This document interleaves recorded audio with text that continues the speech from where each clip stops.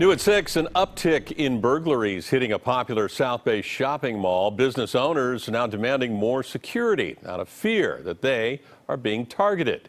KPIX 5's Len Ramirez reports from San Jose's Vietnamtown shopping center with the story. Len?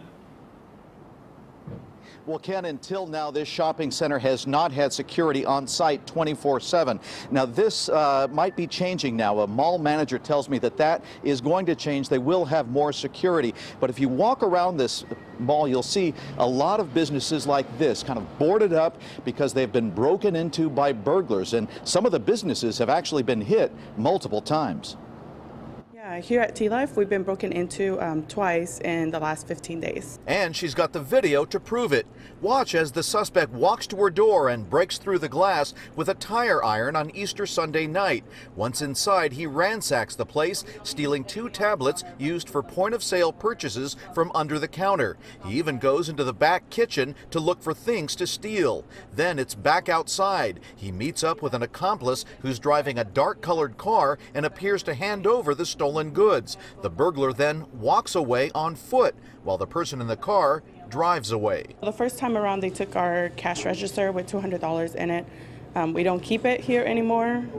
It's completely empty. So this time around, they took our iPads. Not to mention the smashed door. On the next block, the same thing happened to this restaurant. And one row over, they broke in and stole the cash register and jewelry from this dress shop, smashing the display cases. In the last month, merchants say at least 7 shops at Vietnamtown have been broken into. Where are they coming from? Tan Nguyen owns the Trend Salon SJ. She's put her life savings into the business and is like many merchants in the mall these days. Very worried every day.